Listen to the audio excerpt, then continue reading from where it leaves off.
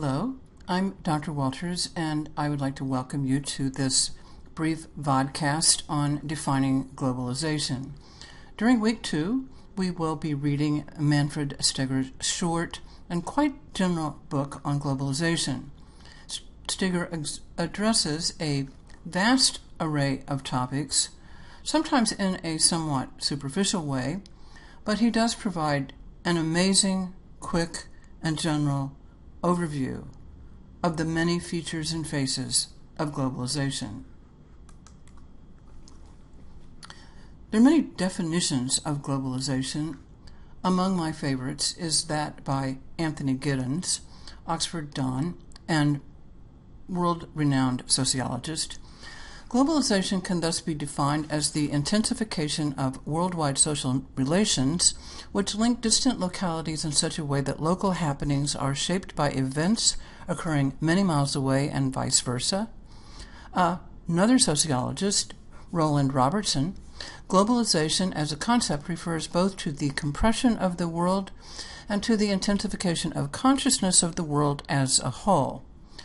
David Held, globalization may be thought of as a process which embodies a transformation in the spatial organization of social relations and transactions, generating transcontinental or interregional flows and networks of activities, interactions, and the exercise of power. There are a number of qualities at the core of globalization identified by Steger. Globalization involves the creation of new networks and the multiplication of existing connections that cut across traditional boundaries. It is reflected in the stretching of social relations, activities, and connections. It involves the intensification and acceleration of social exchanges and activities, and occurs on a material plane, but also at the level of human consciousness.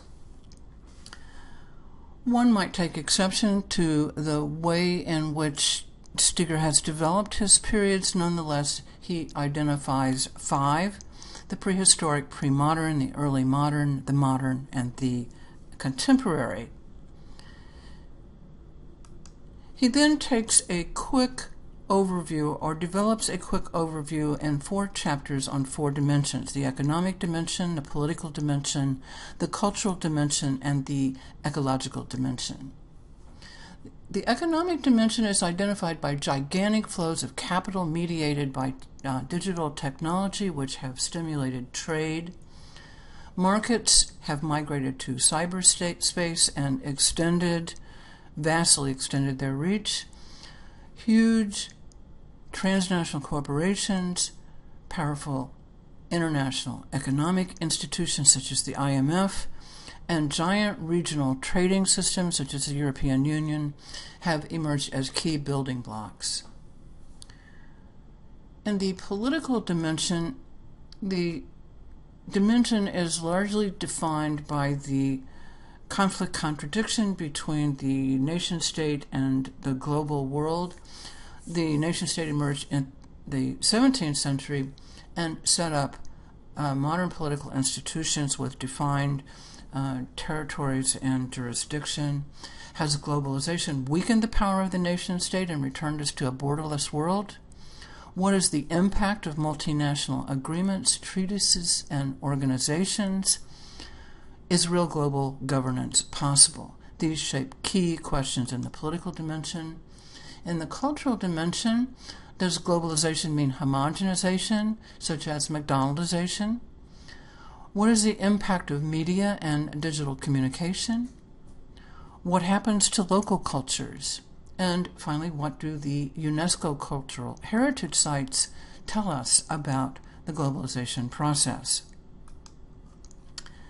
The ecological dimension, in a sense, overlaps with the cultural and the political and even the economic dimension. We face global climate change, the potential exhaustion of natural resources, pollution, and the idea of equity and parity in sustainable development, especially as we assess the impact on the environment, on pollution, on climate change, on natural resources of the emerging or newly industrializing countries or nations. At least 4 isms pervade current discussions of globalization: market globalism, or the idea of free markets and neoliberalism; justice globalism with its egalitarian ideals, again a subject fraught with difficulty and challenges, especially given the limitations on the capacity of international governance organizations to establish a consensus about jurisdiction; religious globalisms, and here I think I might take the most exception to some of the claims by Steger; and secularism and secular ideologies. Finally, globalization is happening.